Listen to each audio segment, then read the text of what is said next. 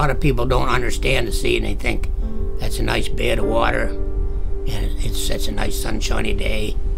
We're going out for a cruise.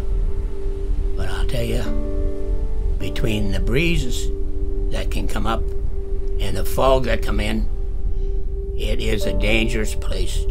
It's no place to be playing games or half canned up or anything like that. It's strictly business. Serious business.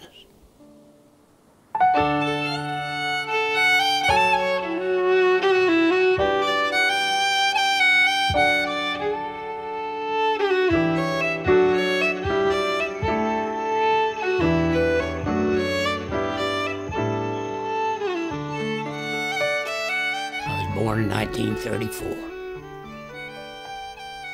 Been a long, rough life, but I've lived through it. That's the main thing. My first job, 21 cents an hour. 21 cents an hour. Yeah. And I've been struggling ever since. But always managed to keep my head above water. Well, I probably started fishing when I was about 10 years old. I know it was. And I'll soon be 80, so I've been fishing for 70 years. When we first started fishing, you had a safety pin and a string, white string, and you put a worm on that or a piece of wiener or something, a piece of bacon, and when you hooked it, you just slung it like crazy the minute it bit, and it wound up in the bushes, and it would be wiggling and wobbling in the leaves if it didn't hit a rock or something, but and you could find it, but if it hit something hard, it knocked itself out, you lost it because you'd be laying still in the leaves and that, and you wouldn't be moving the leaves and making any noise, and you'd lose it. A heck of a way to fish, but that's how it was. For years we did that. Yeah. God, and then when we got fish hooks, we thought we were really big time.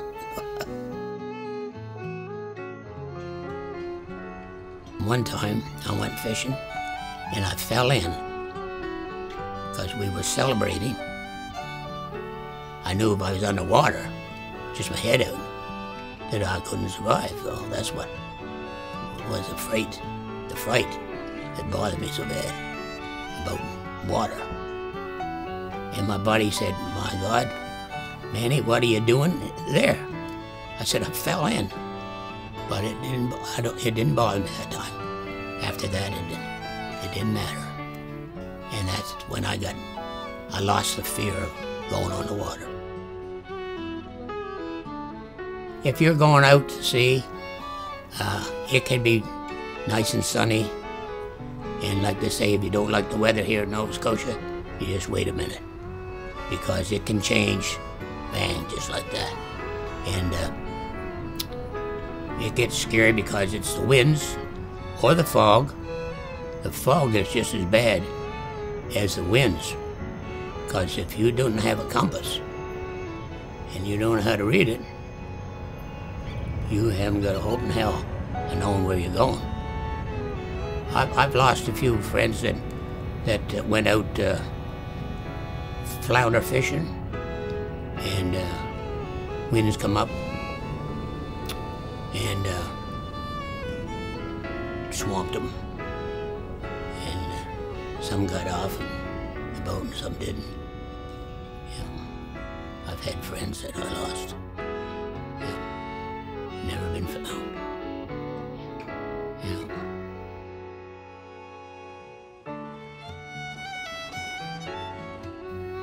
Well, fishing with family was the thing for me. It was. I enjoyed that because we were all family, and it was so nice to see your kids catching fish, that I had taught them how to fish, and And most of them today can outfish me or out-hunt me. They do that. And at one time, I had 7 kids. I used to tell them what to do. Now they tell me what to do. Things have changed. Yes, truly.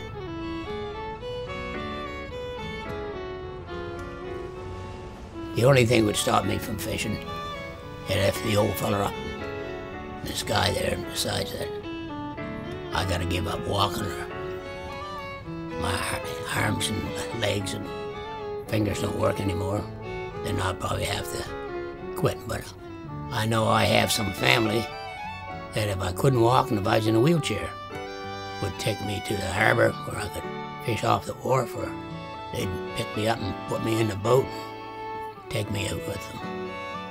Yeah, family is very close. All through life, I had a lot of ups and downs, ins and outs. Always tried to make the best of what I had to work with, and to make sure that every moment counts.